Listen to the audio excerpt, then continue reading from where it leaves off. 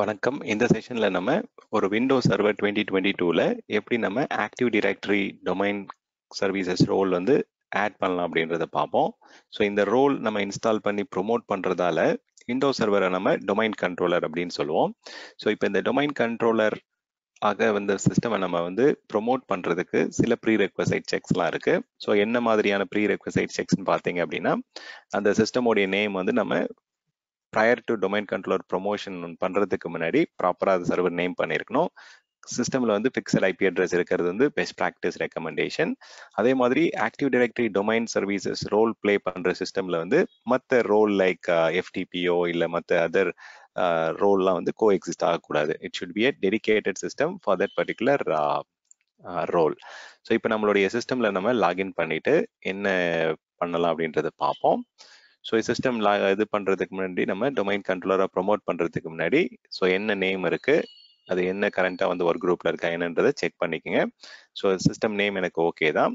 இப்போ இதை நான் டொமைன் கண்ட்ரோலராக மாற்றுறதுக்கு நம்ம என்ன பண்ணணும் அப்படின்னா, இந்த மெஷினில் போயிட்டு நம்ம ஆக்டிவ் டைரக்டரி ரிலேட்டட் டூல்ஸ்லாம் இப்போ இது எதுவுமே இல்லை. ஸோ அதை நம்ம ஆட் பண்ணணும் அப்படின்னா மேனேஜில் போயிட்டு ஆட் ரோல்ஸ் அண்ட் ஃபீச்சர்ஸில் போயிட்டு நம்ம இந்த இடத்துல வந்து சொல்றாங்க. So before we continue, so என்னென்ன ப்ரீ ரெக்வசைட் இருக்குன்றது இங்கே செக் பண்ணிக்கோங்க.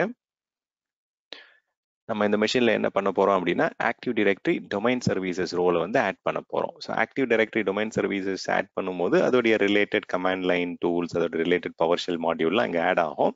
ஸோ ஆக்டிவ் டைரக்டரி வந்து என்ன பண்ணும் நமக்கு, ஸோ நம்மளுடைய நெட்ஒர்க்ல இருக்கிற சிஸ்டம் ஆர் ஆப்ஜெக்ட்ஸ் உடைய இன்ஃபர்மேஷன் வந்து இங்க வந்து சென்ட்ரலைஸ்டா மெயின்டைன் பண்ணுவோம். Like your users, group, computers, printers, server, இந்த மாதிரி நெட்ஒர்க்ல இருக்கிற ஆப்ஜெக்ட்ஸ் உடைய டீடைல்ஸ் எல்லாமே நம்ம சென்ட்ரலைஸ்டா ஸ்டோர் பண்ணி அதை வந்து சர்வீசஸ் லைக் அப்ளிகேஷனுக்குலாம் அதை யூசபிளா மாத்துறோம் நம்ம. ஓகே, ஸோ இதனால தான் வந்து பார்த்தீங்கன்னா ஆக்டிவ் டைரக்டரி இருக்கிறதால தான் நம்ம நெட்ஒர்க்ல எந்த மெஷின்ல இருந்து வேணா அந்த அக்கௌண்ட் வச்சு நம்ம யூசர் ஐடி ஆர் பர்மிஷன்ஸை பேஸ் பண்ணி நம்ம ரிசோர்ஸஸ்லாம் ஆக்சஸ் பண்ண முடியும். So single log on process enable பண்ணுறதே ஆக்டிவ் டைரக்டரியோட ரொம்பவே முக்கியமான ஃபீச்சர். ஸோ இதில் நம்ம ஆக்டிவ் டைரக்டரியோட ப்ரொமோஷன் அண்ட் இந்த ரோல் எப்படி ஆட் பண்ணுறது இதுதான் நம்ம பார்க்குறோம். இதுக்கு முன்னாடி செஷனில் வந்து நம்ம ஆக்டிவ் டைரக்டரினா என்ன, அதோடைய பர்பஸ் என்ன அப்படின்றதெல்லாம் டீட்டெயிலாக நம்ம முன்னாடி பார்த்துருக்கோம். இன்கேஸ் அந்த செஷன் பார்க்கல அப்படின்னா அது கோ த்ரூ பண்ணுங்க. ஓகே, நம்ம இந்த மிஷினில் இப்போ active directory domain services role install பண்ண போகிறோம். ஸோ இன்ஸ்டலேஷன் பண்ணுறதுக்கு முன்னாடி நம்ம இந்த மெஷினில் வந்து நெட்ஒர்க் கான்ஃபிகரேஷன்ஸ்லாம் எப்படி இருக்குன்றதை பார்த்துக்கலாம். ஸோ ஐபி அட்ரஸ் செட்டிங்ஸ் வந்து நம்ம என்ன மாதிரி கான்ஃபிகர் பண்ணியிருக்காங்கன்னு ஒரு குயிக்காக ஒரு வேலிடேஷன் பண்ணிக்கலாம். ஓகே, இதில் வந்து ஜென்ரலாக நமக்கு ஸ்டாட்டிக் ஐபி வந்து இருக்காது, டைனமிக்காக தான் ஐபி இருக்கும். ஸோ நம்ம அது கான்ஃபிகர் பண்ணுறதுக்கு என்ன பண்ணலாம் அப்படின்னா, கரண்ட்டாக என்ன ஐபி அட்ரஸ் கான்ஃபிகரேஷன், ஓகே 1.7 என்ற ஐபி வந்து நமக்கு செட் ஆயிருக்கு. ஸோ அதே ஐபி நம்ம இங்கே கொடுத்துக்கலாம். 192.168.1.7 192.168.1.1 கேட்வே. இது வந்து செல்ஃபாவே நம்ம அதே ஐபி அட்ரஸை வந்து நம்ம டிஎன்எஸ்ஸாகவும் கொடுத்துக்கலாம் 1.7. எல்ஸ் நம்ம ஆல்டர்னேட் வந்து இன்டர்நெட்டுக்கு போகணும் அப்படின்னா நம்ம 8.8.8 கொடுத்து ஆட் பண்ணிக்கலாம். ஸோ சிஸ்டமில் வந்து இப்போ ஸ்டாட்டிக் ஐபி அட்ரஸ் செட் ஆயிடுச்சு. ஸோ இது வந்து one of the pre requisite. இப்போ ஆக்டிவ் டைரக்டரின்ற ரோல் என்ன பிளே பண்ண போது, ஆக்டிவ் டைரக்டரின்றது வந்து பார்த்தீங்கன்னா நம்ம டொமைனுடைய இன்ஃபர்மேஷன் எல்லாமே ஸ்டோர் பண்ணுவாங்க. யூசர்ஸ், கம்ப்யூட்டர்ஸ் அண்ட் பிரிண்டர் மாதிரி நெட்ஒர்க்ல இருக்கிற எல்லா டிவைசஸும் நம்ம ஸ்டோர் பண்ணுறோம். மெயினாக இதோட பர்பஸ் வந்து யூசர்ஸ் வந்து single sign on R single log on ப்ராசஸ்க்கு வந்து ரொம்பவே ஹெல்ப்ஃபுல்லாக இருக்கும். So as a best practice வந்து மோர் தென் 1 டொமைன் கண்ட்ரோலர் இருக்கணும். மினிமம் 2 டொமைன் கண்ட்ரோலர் வந்து ஒரு டொமைனுக்கும் நம்ம ப்ரொமோட் பண்ணி வைக்கணும். ஓகே, ஸோ ரீஸ்டார்ட் வேணும் அப்படின்னா நம்ம இதை எனேபிள் பண்ணிக்கலாம். இப்போதைக்கு நமக்கு இன்ஸ்டலேஷன் ஸ்டார்ட் ஆகும். ஸோ இது வந்து 2 ஸ்டெப்பாக பண்ணலாம். ஒன்று வந்து இன்ஸ்டலேஷன் அண்ட் தென் வந்து இந்த டொமைன் கண்ட்ரோலருடைய ரோல் ப்ரொமோட் பண்ணுவாங்க. இது நம்ம கமாண்ட் ப்ராம்ப்ட்லேருந்தும் பண்ணலாம், அதாவது பவர் ஷெல்ல இருந்து நம்ம பவர் ஷெல் கமாண்ட் வச்சு நம்ம இன்ஸ்டலேஷனும் பண்ணலாம். தென் ஆக்டிவ் டைரக்டரியோடைய ரோல் ப்ரொமோஷனும் வந்து கமாண்ட் ப்ராம்ப்ட்லேருந்தே பண்ணலாம். முன்னாடி வந்து இப்போ 2003, 2008 அந்த மாதிரி வெர்ஷன்ல வந்து இந்த டொமைன் கண்ட்ரோலரா ப்ரொமோட் பண்றதுக்கு டிசி ப்ரோமோன்னு ஒரு கமாண்ட் இருந்தது. அது இப்போ கிடையாது, அது டெப்ரிகேட் பண்ணிட்டாங்க. ஸோ இந்த இடத்துல கிளியரா சொல்றாங்க பாருங்க, active directory domain services installation வந்து இப்போ சர்வர் மேனேஜர் வழியா தான் பண்ணணும். இப்போ நம்ம பண்ணிட்டு இருக்கிறது சர்வர் மேனேஜர் வழியா பண்றோம் இல்லைங்களா, இப்போ இந்த கமாண்ட் வழியா தான் பண்ணணும்னு சொல்றாங்க. இதுவே நீங்க வந்து பவர் ஷெல் வழியா இதை இன்ஸ்டால் பண்ணணும் அப்படின்னா அதுக்குன்னு சில கமாண்ட்ஸ் இருக்கு. ஸோ அதை நான் உங்களுக்கு வாக் த்ரூ பண்ணி காமிக்கிறேன். ஸோ இது ஃபர்ஸ்ட் ஐபி அட்ரஸ் செக் பண்றோம். தென் கம்ப்யூட்டர் வந்து நேம் எப்படி இருக்குன்றதெல்லாம் வேலிடேட் பண்ணிட்டு, ஓகே, கேட்வே ஐபி அட்ரஸ் எல்லாமே ப்ராப்பரா பார்த்துட்டு, இதுதான் கமாண்ட் ஆக்சுவலா இன்ஸ்டால் விண்டோஸ் ஃபீச்சர் நேம் வந்து ஆக்டிவ் டைரக்டரி டொமைன் சர்வீசஸ். நம்ம அதுல வந்து இன்க்ளூட் மேனேஜ்மெண்ட் டூல்ஸ்ன்றது நம்ம செலக்ட் பண்ணோம். ஸோ அதுவும் இங்கே நம்ம செலக்ட் பண்ணிட்டோம் அப்படின்னா உங்களுக்கு பவர் ஷெல்ல இருந்தே வந்து இந்த இன்ஸ்டலேஷன் கம்ப்ளீட் ஆயிடும். ஸோ இந்த மாதிரி உங்களுக்கு சக்சஸ்ஃபுல் அப்படின்னு வந்துருச்சு அப்படின்னா தென் வி ஆர் குட். ஜென்ரலாக வந்து ரீஸ்டார்ட் வேணுமா வேணாமான்றது இங்கே நம்மளால பார்க்க முடியும். ஓகே, ஸோ இங்கத்துல வந்து ரீஸ்டார்ட் நாட் ரிக்வயர்ன்ற மாதிரி கொடுத்துருக்காங்க. பட் நீங்கள் அது செகண்ட் ஸ்டெப்ல வந்து நம்ம டொமைன் கண்ட்ரோலராக ப்ரொமோட் பண்ணும்போது கண்டிப்பாக வந்து ரீஸ்டார்ட் பண்ணியே ஆகணும். அதுதான் வந்து recommended plus best practice also. So இந்த இடத்துல பார்த்தீங்கன்னா அதுக்குமே கமாண்ட் இருக்கு. நான் உங்களுக்கு அது காமிக்கிறேன். இது வந்து ஃபர்ஸ்ட் நம்ம ஆட் பண்ணக்கூடிய டொமைன் ஆக்டிவ் டைரக்டரி ஃபாரஸ்ட்னு சொல்லுவாங்க. ஸோ அந்த ஃபாரஸ்ட் எப்படி ஆட் பண்றது அப்படின்றதும் உங்களுக்கு கமாண்ட் பவர் ஷெல் கமாண்ட் இருக்கு. Install ADDS active directory domain services forest அப்படின்ற ஒரு கமாண்ட் இருக்கு. அதில் வந்து என்ன டொமைன் நேம் அதெல்லாம் நீங்க கொடுத்து நீங்க ஆட் பண்ணிக்கலாம் அது. ஸோ நம்ம அதை ப்ராக்டிக்கலாக இப்போ பார்ப்போம். ஸோ நீங்க ரெண்டு விதமா வந்து ஆக்டிவ் டைரக்டரி டொமைன் கண்ட்ரோலரா உங்களால சிஸ்டம் மாற்ற முடியும். உங்களோட விண்டோஸ் சர்வரை ஆக்டிவ் டைரக்டரி டொமைன் கண்ட்ரோலரா மாத்துறதுக்கு பவர் ஷெல் வழியாகவும் பண்ணலாம். இந்த மாதிரி கிராஃபிக்கலா நம்ம இன்ஸ்டலேஷன் பண்ணலாம். ஓகே, இது இன்ஸ்டலேஷன் முடிஞ்சதுக்கு அப்புறம் உங்களுக்கு வந்து promote the server to domain controller அப்படின்ற மாதிரி ஆப்ஷன் வரும். இந்த இடத்துல என்ன சொல்லியிருக்காங்க பாருங்க, கான்ஃபிகரேஷன் ரெக்வயர்ட். இன்ஸ்டலேஷன் வந்து சக்சீட் ஆயிடுச்சு. பட் இந்த மெஷினை நம்ம ப்ரொமோட் பண்ணணும். இந்த சர்வரை வந்து இந்த விண்டோஸ் சர்வரை வந்து டொமைன் கண்ட்ரோலரா ப்ரொமோட் பண்ணணும்னு சொல்றாங்க. இந்த ஹைப்பர் லிங்கை கிளிக் பண்ணீங்க அப்படின்னா ஆட்டோமேட்டிக்கா அந்த ஸ்கிரீன் ஓப்பன் ஆகும். நீங்க எதர் வந்து அங்கேயும் கிளிக் பண்ணலாம், அரல்ஸ் இந்த ஃபிளாகை செலக்ட் பண்ணீங்கன்னா இங்கேயுமே நமக்கு சேம் ஆப்ஷன் இங்க வரும். Promote this machine to domain controller அப்படின்ற மாதிரி ஆப்ஷன் ரெண்டு இடத்துலயுமே வரும் உங்களுக்கு. ஸோ இப்போ நம்ம வந்து ப்ரோமோட் பண்றதுக்கு ஆப்ஷன் வந்து நம்ம கண்டினியூ பண்ணலாம். இது வந்து ஒரு புது டொமைனா ஆர் எக்ஸிஸ்டிங் டொமைன்ல வந்து ஒரு அடிஷனல் டொமைன் கண்ட்ரோலர் ஆட் பண்றோமான்ற ஆப்ஷனை கேட்கறாங்க. இந்த ஆப்ஷன் வந்து பாத்தீங்கன்னா add domain controller to an existing domain. நம்ம எக்ஸிஸ்டிங் டொமைன்ல வந்து ஆட் பண்ண போறது இல்லை. அதே மாதிரி அடுத்தது கேட்கறாங்க, எக்ஸிஸ்டிங் ஃபாரஸ்ட்ல ஒரு சப் டொமைன் ஆர் ஒரு சைல்ட் டொமைன் இல்ல ஒரு நியூ டொமைன் கிரியேட் பண்ண போறீங்களான்னு கேட்கறாங்க. அதுவும் நம்ம போல இப்போ புதுசா நம்ம ஃபர்ஸ்ட் ஒரு ஃபாரஸ்ட் டொமைன் ஆட் பண்றோம். ஸோ இதுல நான் ஜஸ்ட் வந்து skillupistan.com அப்படின்ற மாதிரி ஒரு டொமைன் நேம் கொடுத்துக்கிறேன்.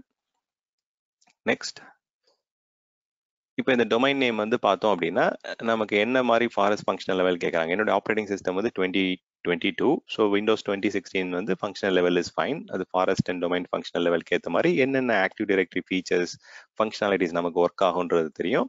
இது வந்து இன்கேஸ் நம்மளுடைய ஆக்டிவ் டைரக்டரியில் ஏதாவது கரப்ஷன் ஆர் வந்து ஆப்ஜெக்ட்ஸ் டெலிட் ஆயிடுச்சு அப்படின்னா இந்த டிரெக்டரி சர்வீசஸ் ரெஸ்டோர் மோட் வச்சு நம்ம எஃபெக்டிவாக ரெஸ்டோர் பண்ண முடியும். ஸோ அதுக்கான பாஸ்வேர்டு வந்து நான் இங்கே கொடுக்குறேன்.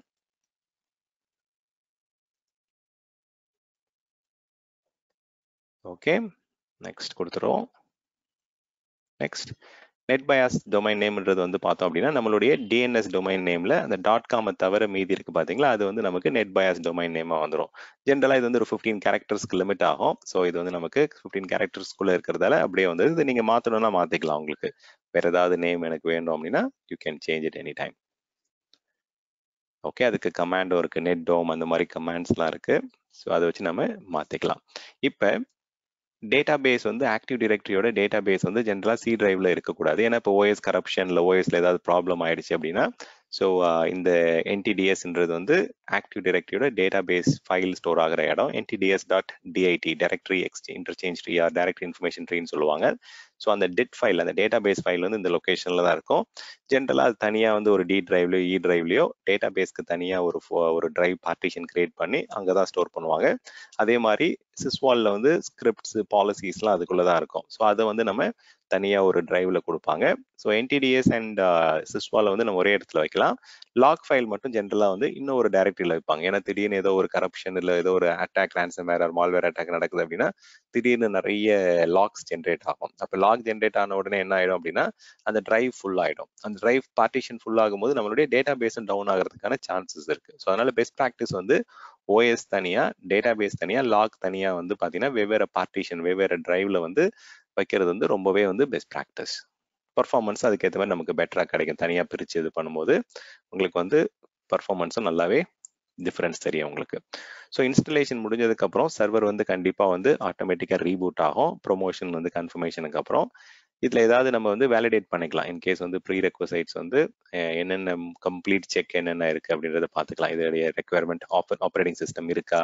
ஸோ நமக்கு வந்து ரெக்வயர்ட் ஆப்ரேட்டிங் சிஸ்டம் இருக்கு. ஸோ அதனால தான் வந்து பார்த்தீங்கன்னா இந்த இடத்துல எதுவுமே எரர் வரல. ஜஸ்ட் வந்து வார்னிங்கோட தான் இருக்கு. நமக்கு வார்னிங்ல என்ன சொல்றாங்க அப்படின்னா சில கிரிப்டோகிராஃபி இந்த ஆப்ஷன்லாம் எனேபிள் ஆயிருக்கு. டிஎன்எஸ் வந்து டெலிகேஷன் வந்து நமக்கு பண்ண முடியாது இப்போதைக்கு. ஏன்னா வந்து இதுக்கு வந்து இப்போதைக்கு ஒன்றும் ஆக்ஷன் எதுவும் வேண்டாம். பட் மற்றபடி வந்து பார்த்தீங்கன்னா எல்லா ப்ரீ ரெக்வசைட்ஸும் நமக்கு பாஸ் ஆயிருக்கு. ஸோ வார்னிங் இருந்தால் ஒன்றும் பிரச்சனை இல்லை. There should not be any error. Okay, முடிஞ்ச அளவுக்கு வந்து இந்த வார்னிங்கை நம்ம அவாய்ட் பண்ணணும். ஏன்னா நம்ம இந்த பேரண்ட் ஜோன் வந்து நமக்கு ரிசால்வ் ஆகலன்னு சொல்றாங்க. இது வந்து நான் இன்டர்நெட்ல பர்ச்சேஸ் பண்ண டொமைன் கிடையாது. அதனால இந்த மாதிரி உங்களுக்கு மெசேஜ் வரும். That is fine.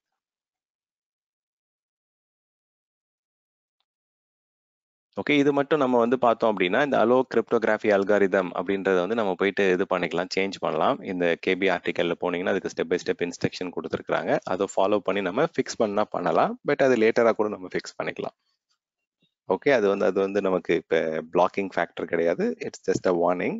So we can fix it later. So நமக்கு இப்போ குரூப் பாலிசி மேனேஜ்மெண்ட் கன்சோல் வந்து பார்த்தீங்கன்னா இன்ஸ்டால் ஆகுது. இதுக்கு முன்னாடி டிஎன்எஸ் ரோலும் வந்து இன்ஸ்டலேஷன் நடந்தது. ஸோ நமக்கு ஆக்டிவ் டிரெக்டரியோடைய டிரெக்டரி பார்ட்டிஷன்ஸ்லாம் இப்போ கிரியேட் ஆகுது. கான்ஃபிகரேஷன் பார்ட்டிஷன் இப்போ வந்து கிரியேட் ஆகிட்டு இருக்கு. கிட்டத்தட்ட 530 ஆப்ஜெக்ட்ஸ் வந்து பார்த்தீங்கன்னா ஆட் ஆகிட்டு வருது நமக்கு. ஸோ நெக்ஸ்ட் வந்து நமக்கு அடுத்தடுத்த பார்ட்டிஷன்ஸ் வந்து கிரியேட் ஆகிட்டு இருக்கு. கம்ப்யூட்டரோட டிஎன்எஸ் நேம் அப்டேட் ஆகிடுச்சு நமக்கு. இந்த இடத்துல மேலே பார்த்தீங்க அப்படின்னா நமக்கு சிஸ்டமில் வந்து ரெஜிஸ்ட்ரி லெவல்லையும் சரி சிஸ்டம் லெவல்லையும் வந்து என்னென்ன மாதிரி அப்டேட்ஸ் சேஞ்சஸ் நடந்துட்டு இருக்கு அப்படின்றத நம்மளால பார்க்க முடியும். Okay, the server was successfully configured as a domain controller அப்படின்ற மெசேஜ் வந்துருச்சு. ரொம்பவே ஃபாஸ்ட்டாக நமக்கு வந்து இந்த ஆக்டிவிட்டி கம்ப்ளீட் ஆயிடுச்சு. இப்போ நம்ம இதை க்ளோஸ் பண்ணோம் அப்படின்னா நமக்கு ஒரு ரீபூட் ஆப்ஷன் வந்து வரும். ஸோ நம்ம ரீபூட் பண்ணிடலாம். ஓகே, ரீஸ்டார்ட் ஆயிடுச்சு. ஸோ இப்படி தான் வந்து நம்ம ஒரு விண்டோஸ் சர்வரை வந்து ஒரு டொமைன் கண்ட்ரோலரை நம்ம ப்ரொமோட் பண்ண முடியும். ஸோ லாஸ்ட் டைம் நம்ம லாகின் பண்ணும்போது டைரெக்டாக வந்து ஒர்க் குரூப்ல இருந்ததால அட்மினிஸ்ட்ரேட்டர் அண்ட் பாஸ்வேர்ட் மட்டும் கொடுத்தா போதுன்ற மாதிரி இருந்தது. இப்போ இந்த டைம் என்ன ஆகும்னு பார்த்தீங்கன்னா உங்களுக்கு அட்மினிஸ்ட்ரேட்டர் அண்ட் பாஸ்வேர்ட் எந்த டொமைன்ல லாகின் பண்ண போறீங்க அப்படின்ட்டு அந்த நெட் பயாஸ் நேம் வந்து அங்கே லிஸ்ட் டவுன் ஆகும் உங்களுக்கு. ஸோ நம்மளுடைய நெட் பயாஸ் நேம் வந்து பார்த்தீங்கன்னா ஸ்கில் அப் ஸ்டாண்ட் தான் வந்து நெட் பயாஸ் நேம். அது அந்த டிராப் டவுன்ல வரும். நீங்க அதை ரெண்டு விதமா லாகின் பண்ணலாம். Administrator at the DNS domain name, for example administrator at skillupwithstand.com வச்சு நம்ம லாகின் பண்ணலாம். Or else net bias slash அந்த யூசர் நேம் வச்சு லாகின் பண்ணலாம். For example skillupwithstand/administrator. ஸோ அப்படின்ற மாதிரி நீங்க ரெண்டு விதமாகவும் நம்மளால லாகின் பண்ண முடியும். ஸோ அதுதான் இப்போ லாஸ்ட் ஸ்டெப் ஆக்சுவலா இந்த ஸ்க்ரீன்ல தான் சொல்றேன் நான். ஸோ இந்த இடத்துல நம்ம என்ன பண்ணலாம் அப்படின்னா administrator @skillupwithstand.com லாகின் பண்ணலாம். ஆர் எல்ஸ் நீங்க என்ன பண்ணலாம்னா net bias name skillupwithstand/administrator and then password இப்படியும் நம்ம லாகின் பண்ணலாம். So username @DNS domain login பண்ணலாம். R netbias name /username netbias domain name /username கொடுத்து லாகின் பண்ணலாம். Or else username @DNS domain வச்சு நம்ம லாகின் பண்ண முடியும். ஸோ இப்போ இந்த செட்டிங்ஸ்லாம் அப்ளை ஆகுது. ஃபர்ஸ்ட் டைம் வந்து நமக்கு டொமைன் கண்ட்ரோலர் ரோல்லாம் இன்ஸ்டால் பண்ணதால சில புது செட்டிங்ஸ்லாம் நமக்கு அப்ளை ஆகும். ஏன்னா இப்போ நம்ம பை டிஃபால்ட்டா வந்து லோக்கல் கம்ப்யூட்டர் செட்டிங்ஸ் தான் பை டிஃபால்ட்டா சிஸ்டம்ல இருக்கும். இப்போ டொமைன் லெவல்ல வந்து அந்த செக்யூரிட்டி செட்டிங்ஸ் இந்த கான்ஃபிகரேஷன் செட்டிங்ஸ்லாம் நமக்கு யூசருக்கும் சரி கம்ப்யூட்டருக்கும் வந்து ஆட் ஆகும். ஸோ அதனால தான் இந்த டிலே இப்போ. ஸோ நமக்கு இப்போ இதில் பார்க்க முடியும். இப்போ இதில் போயிட்டு நம்ம கண்ட்ரோல் ஆல் டெலிட் கொடுத்துட்டு நம்ம சிஸ்டம்குள்ள லாகின் பண்ணலாம். இப்போ இந்த இடத்துல பார்த்தோம் அப்படின்னா உங்களுக்கு டிஃபரன்ஸ் நல்லாவே தெரியும். இந்த இடத்துல skillupwithstand/administrator அப்படின்னு வருது பாருங்க. முன்னாடி வந்து அந்த டொமைன் நேம் வந்து நமக்கு வந்திருக்காது.